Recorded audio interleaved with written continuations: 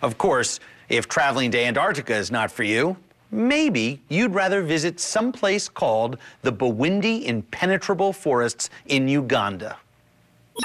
I'm here with Ranger Stephen. That is me.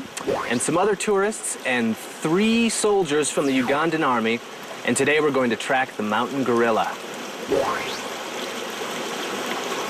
Bwindi means darkness, something which is dark. So because it is a thick forest, it is mountainous with rocks and everything, that's why they call it Bwindi.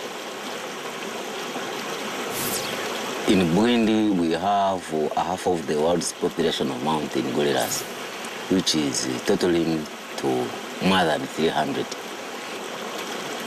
At first, these gorillas were all wild, but now we habituated them since 1991.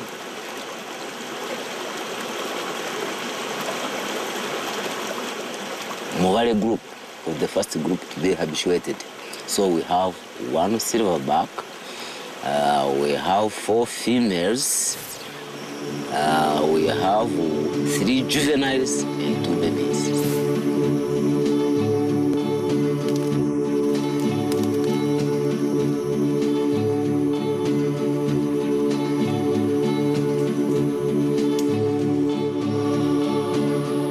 With these gorillas, I hope they will not extinct because we are strictly protecting them.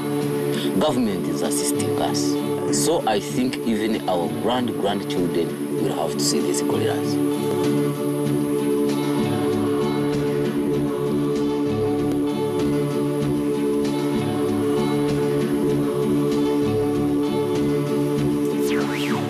When we return, getting a tattoo in a very unlikely location.